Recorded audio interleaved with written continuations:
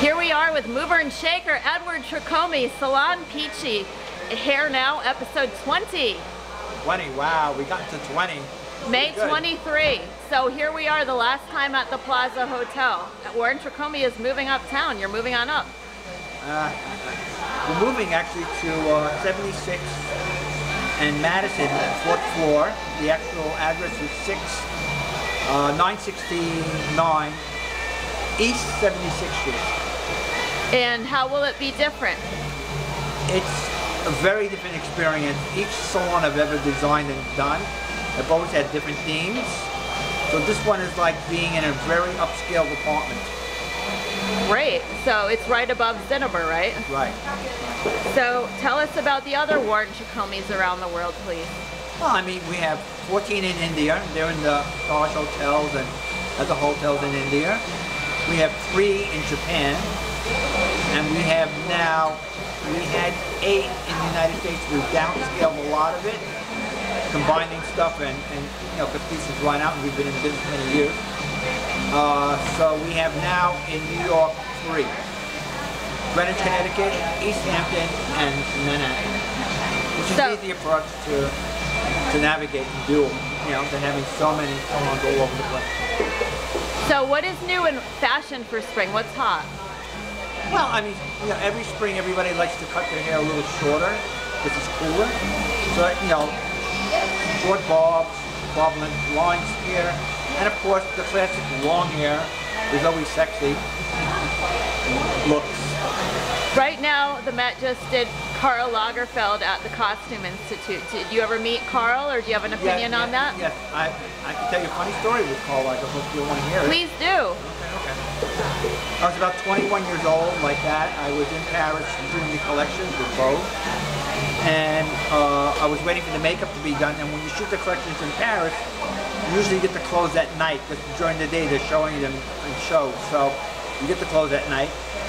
And it was like maybe about 2 in the morning, like that. I'm sitting in Karl Lagerfeld's apartment, which was the deco apartment that he had, in a bathtub.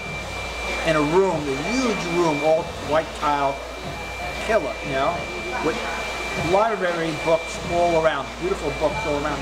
So I got a stack of books like this, and I sat in the bathtub. I was waiting for the makeup to be done, and I'm looking through these fashion books. And Karl walked in wearing a World War I pilot's outfit with the hat, the scarf, the leather jacket, the pants, with, you know, with the sides ballooning out, and 2 of his friends, a girl and a guy. The 3 of them looking at me. I'm sitting in the bathtub. He said, "Are you coming?" I said, "Yeah." I said, "I'm really sorry." He said, "No, don't worry about it." He said, "What are you reading?" So I had this book. He said, "Oh, keep any book you want." You know, that's really sweet, really nice. So he loved the idea that I was reading and that I like books, because we like books a lot too. Yeah, we love books. So there's more to the story. Did you keep the books? Yes, I kept 1 book. When I got back to New York, I went to Disney store and I bought a huge pencil art set, like a 500 pencil art set, like a really big one. And I sent it to him in Paris as a thank you for the book. If you ever look at any archival footage of Karl Lagerfeld doing sketches and stuff, you'll notice that the pencils are Mickey Mouse pencils. Oh, because those are your pencils. My pencils. That's great. So, did you see the exhibit yourself? No, I haven't gone yet, but I will go. What are your favorite designs of his? I mean, Karl's done tons of stuff, it's hard to say. You know, so what kind of hair did you do for that? For what? From when I worked at that thing for Vogue? Oh, pulled back a lot of hair big and those, you know, big wavy sort of textured hair. You know. Do you know what kind of hair he liked? Karl liked, you know, and it had to have good, depending on the clothes. You know, a lot of times in shows you want to pull the hair back and keep it tight because you want the silhouette of the clothes to come out. Sometimes you use hair down. Depends. It's all dependent. Have you worked on any new editorials lately? I've been working on a lot of shows. So I've been doing lots of shows lately. I've done an editorial shoot about 4 months ago. I did one that was interesting, all about red and fire. So fire, redheads, and all of that. That was interesting. Cool. And what shows did you do? The last show I just finished with Frederick Anderson. It was an upscale New York designer. So we're almost at summer. It's still springtime, but we're almost at summer. What should people be doing for their hair this summer? What do you think? Well, I mean, the big thing that you want to do, if you have great color, you want to protect it, so wear a hat sometimes in the hot sun.